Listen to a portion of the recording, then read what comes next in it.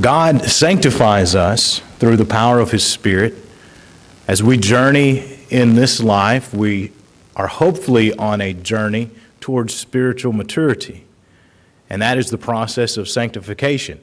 And sanctification simply means we are becoming more like Christ.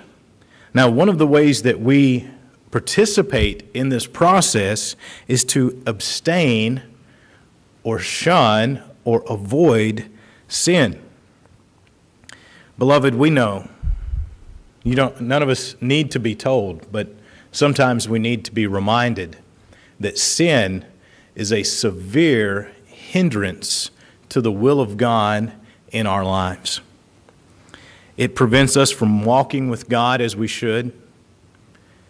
It keeps us from sharing His Word with confidence and with surety and with authenticity.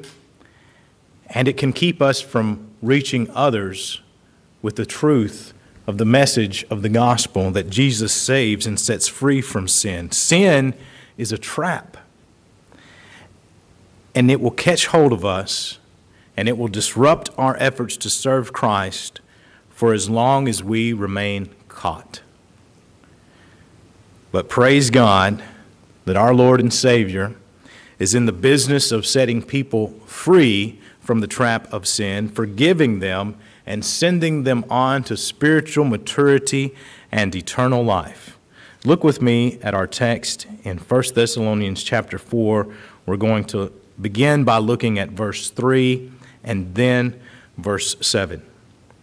And it says there, "For this is the will of God, even your sanctification, that you should abstain from fornication." That's one form of sin.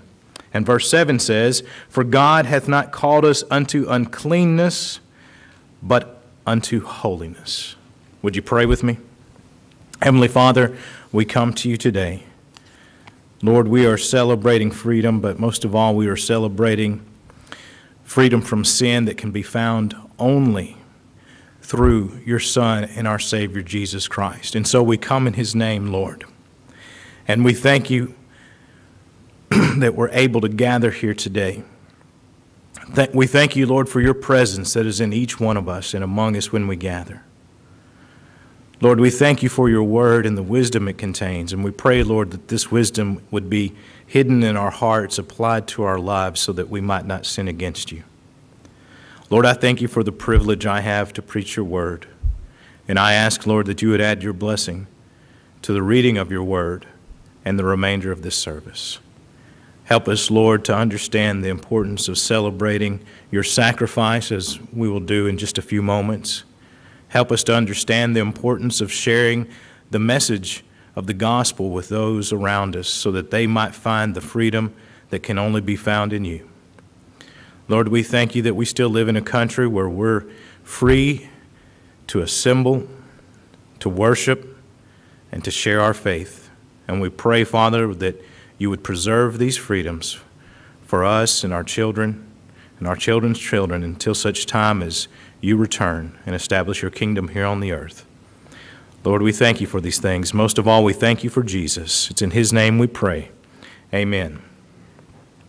So the will of God for our sanctification is that we abstain from sin. It says in verse 4 that every one of you should know how to possess his vessel in sanctification in honor, not in the lust of,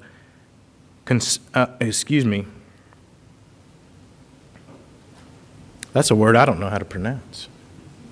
Let me try. I thought that said conscience, but my dyslexia is giving me fits here. Not in the lust of concupiscence. Wow, that one slipped past me. So you'll have to forgive me about on that one. Maybe somebody with a different translation help us out. Other than King James, does someone have that word? On verse 5? Lustful passions. Okay, so that's a word for passions. Forgive me. I needed that clarification, I'm sure, as much as many of you did. It says, so not even as the Gentiles which know not God. In other words, despite that large word that snuck up on me. Don't be like those who do not know God. We as Christians are called to be set apart. We're called to holiness. We're called to abstain from sin. We're called to be different, and in a good way and in a godly way. When we look around us and we see people who don't know Christ, we're not to judge them. We're to expect them to live a life that does not include Christ. But if we claim to belong to Christ, our life includes Him and everything He is. And for us, that means the Holy Spirit dwells in us. And everything He teaches, which means we spend time in the Word of God so that we will know what standard He expects of us. And ultimately, the standard is perfection. Jesus said, "Be ye therefore perfect, even as my Father is perfect." And you're probably thinking right about now, hold on, preacher. Nobody's perfect. And you're right. But remember, God gives us the power of His Holy Spirit to live and do the best we can. And for God, that's good enough. What do I always say? Lord, help me to serve you as best I know how, and teach me to serve you better. I feel like a great philosophy. Because how can I do anything else? The goal is to learn to serve Him better, to serve Him the best that I can, to live a life that's set apart and sanctified and holy unto the Lord.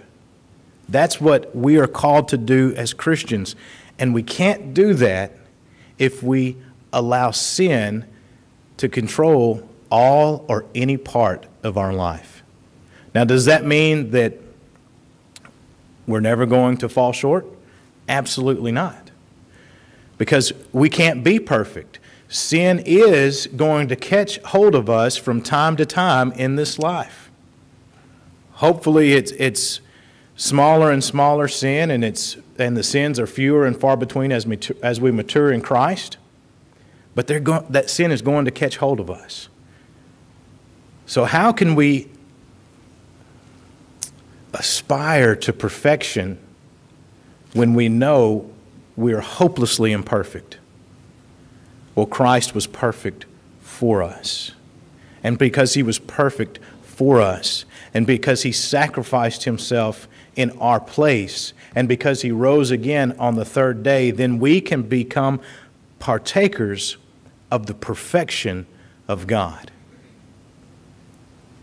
And so He will one day, when we stand in His presence, bestow His righteousness upon us in such a manner that when He sees us, He sees only the sacrifice of our Savior and the perfection of Christ paying the penalty for our sins and nothing else. For the followers of God, there is no judgment with regard to guilt or innocence with respect to sin, because we are perfected in Christ. Now, beloved, we as the children of God will face judgment. And we will be judged according to the things that we did that brought glory to God, or the things that we avoided doing that would have brought glory to God. Sin doesn't come into the equation except in this sense, how it holds us back from doing those things which are pleasing to God. So you see, we won't even be judged for the hindrance, because sin does not come into the equation for the children of Christ with regard to eternal life. We have it. We stand before God perfected in Christ. We have eternal life, and nothing can take that from us. We are in the hand of God, and we belong to Him. However, this life is an opportunity to serve God, to build up a reward, to be faithful, and to be a good steward of the resources that God has given us, ourselves, our time, and those things and those blessings that God gives us so that we might serve Him. We will be judged according to those things. And so what we're in, beloved, is a battle or a conflict with ourselves and with sin and with the world around us. And the goal is to overcome the sin within ourselves, the sin around us in the world, and those things that hold us back from serving God, because we want to hear when we stand before Him, "Well done, good and faithful servant." We want to stand before God, and when we face the judgment as Christians, be judged according to those things which we did that brought glory to God, which were pleasing to Him, so that we will have no shame. We'll have no sorrow.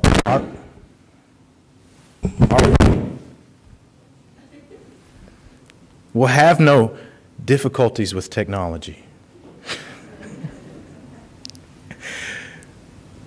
We'll simply be sure that our service to Him was worthy, that we did what we were called to do. So what that means for us is that we have to follow the example of godly men and women whose lives and actions are recorded in Scripture, who were faithful, who lived worthy and holy lives. When you think of someone who ran from sin, you can't help but think of Joseph, as he ran from Potiphar's wife, as she attempted to entice him and seduce him into sin. He fled.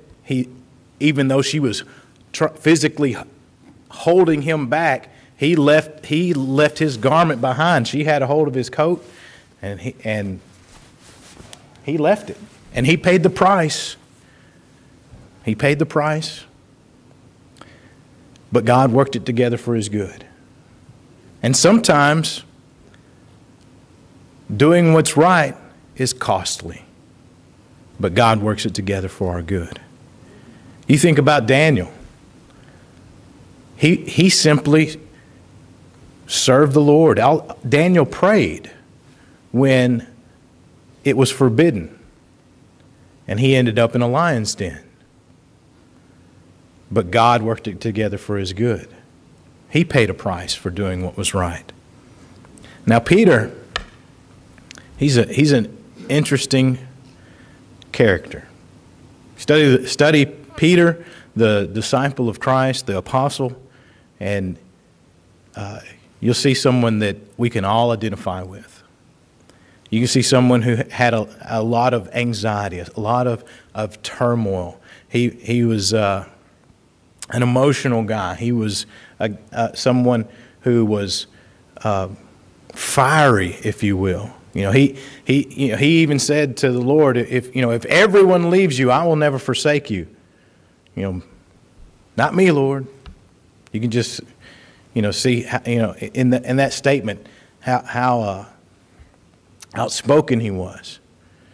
And we know that he denied Christ 3 times. He fell short. And Jesus even told him afterwards that Satan is going to sift you like wheat. But afterwards, when you return, feed my sheep. He told him 3 times, feed my sheep. He said, do you love me? Feed my sheep. Peter returned. He was held back by sin. He was caught by that trap, but he returned to the freedom found in Christ, and you know the rest of the story. Served the Lord with boldness and gladness and laid his life down as a martyr for the faith. Doing what's right can be costly, but God works it together for our good. Of course, you know the story of Saul of Tarsus, who became Paul the Apostle. He went from a persecutor of the church to a prophet of God, and prophet in the sense that he proclaimed the word of the Lord. He was what we might call one of the elite in Jewish society. Well thought of. He was a Pharisee. He was well known, well liked, fervent, zealous in his function in society. And he gave it all up. And he became what he sought to destroy. And he followed Christ to his death as well. He did what was right. It cost him a lot, but God worked it together for good. And so the first thing we must understand in order to participate in the process of becoming more like Christ, being sanctified in him, is to flee from sin. Now look at verses 9 and 10. It says there, "But as touching brotherly love, ye need not that I write unto you, for ye yourselves are taught of God to love one another. And indeed, ye do it toward all the brethren which are in all Macedonia, but we beseech you, brethren, that ye increase more and more." So run from sin and live in love. And there's really no need for me to say more than what Scripture says, because we as Christians, young and old and in between, know that we are called to love God and to love others. And Christ made this clear that those two commandments fulfill all the law and the prophets. Everything that God has revealed to us with regard to love are fulfilled in doing those two things. Love the Lord your God with all your heart, soul, mind, and strength, and love your neighbor as yourself. So you have no need, as did these Christians of old, that I say more to you than that, but I do echo what we read here in Scripture, that you love God more and you love your neighbor more. Let that be your goal as you live in love. Now verses 10 and 12. We're called to walk in holiness. 10 through 12. "And indeed you do it toward all the," let's look at 11. "And that ye study to be quiet and to do your own business and work with your own hands as we commanded you, that ye may walk honestly toward them that are without, and that ye may lack of nothing." Walking in holiness to God means that we live quiet and peaceful lives. The Scripture says, as far as it is within your ability, be at peace with all. Why? Because unnecessary conflict is ungodly, and anything ungodly falls into the category of sin, and anything sinful will hinder us from living according to the will of God in our life, which prevents us from growing spiritually and hinders the process of sanctification, which we know is part of what God has called us to. So being at peace with people is a very important of walking in holiness. It says there in our text, mind your own business. Well, why would that be important in our walk with God? That really doesn't need any explanation. It leads to conflict, and that leads to a hindrance, and it prevents us from doing what God has called us to do, to grow in Christ. And then it says something very interesting, which I really appreciate. Work with your own hands. Work with your own hands.